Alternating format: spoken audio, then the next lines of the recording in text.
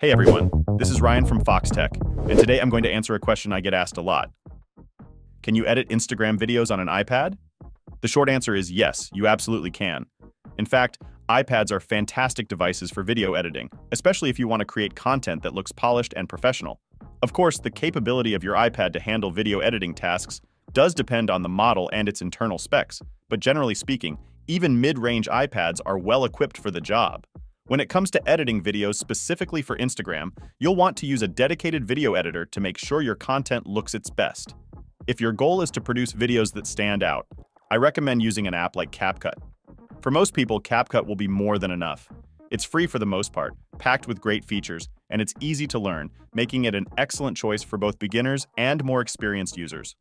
But if you're looking for something more advanced and are willing to pay for additional features, there are professional options available as well.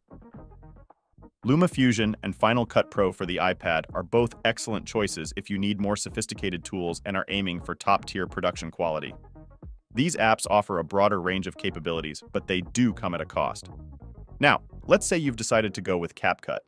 One of the first things you'll need to consider is the format of the video you're editing, depending on where it's going to be published on Instagram. If you're creating a video for your story or as an Instagram reel, you'll want to make sure it's in a vertical format to get the best effect. On the other hand, if you're posting the video to your feed, it can be horizontal, vertical, or even square if you want to create something that really stands out. In the CapCut app, after you've created a project and imported your footage, you'll need to pay special attention to the aspect ratio button. This is crucial because it allows you to select the correct size for your video based on where it's going to be published. Picking the right aspect ratio from the start will save you time and ensure that your video looks great on Instagram. There are a lot of different effects and editing techniques you can explore within CapCut and other video editing apps, but we won't dive into all of that here.